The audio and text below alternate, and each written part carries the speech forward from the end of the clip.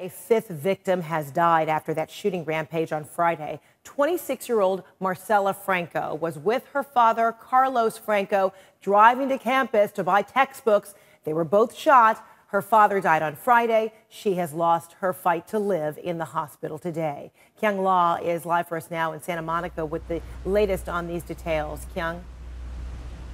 Well, Frederica, this is just bringing a little more grief and sadness to the people here in this beach community, this iconic beach community.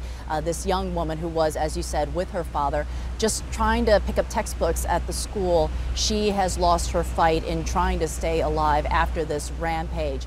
Police now say that they are continuing their investigation. They're not expecting to do any sort of news conference today, but they're going to be focusing on where this young, disturbed man was able to get so many guns and bullets. The armed gunman, dead at the end of his rampage, had one intent, say police. He heavily armed himself and he was ready for battle.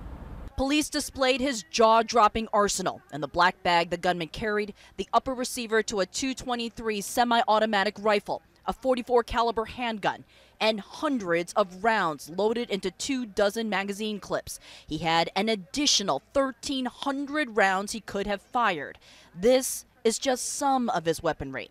Police also showed pictures of additional magazines, and the gunman dressed in all black, wearing knee pads and a vest, where you see him carrying the .223 semi-automatic rifle he used in the bloody rampage across the normally idyllic beach town. Anytime someone puts on a vest of some sort, comes out with a bag full of loaded magazines, has an extra receiver, has a handgun, and has a semi-automatic rifle, carjacks folks, goes to a college, kills more people, and has to be neutralized at the hands of the police, I would say that that's premeditated. But why? Police say in 2006, they were called to this house the gunman set on fire, where they believe he killed 2 of his relatives. At the time, the gunman was a juvenile, so police would not elaborate.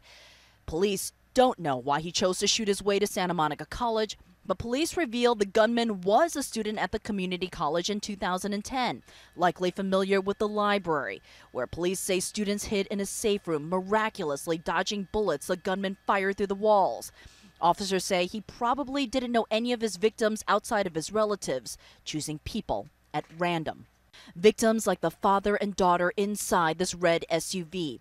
Shot in the head and killed, Santa Monica College groundskeeper Carlos Navarro Franco. He was driving his daughter, a student at the college, to pick up textbooks when they came across the gunman. Why it happened to them, but to go out and just shoot randomly at other people that he don't know or had any contact with, I just don't understand why a person would do that.